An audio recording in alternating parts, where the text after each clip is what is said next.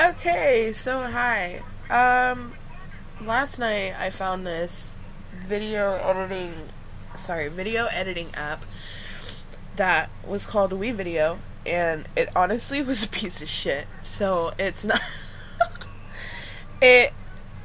it worked out really well. It made a fantastic video. It had an amazing intro. It had words like, that pop up everywhere, and videos and stuff, and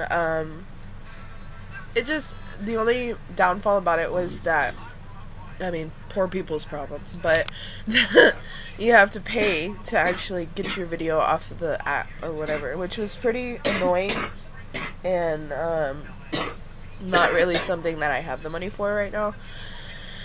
So I'm trying out this new one called Power Director. I had to remember what it was called. So we'll see how it goes.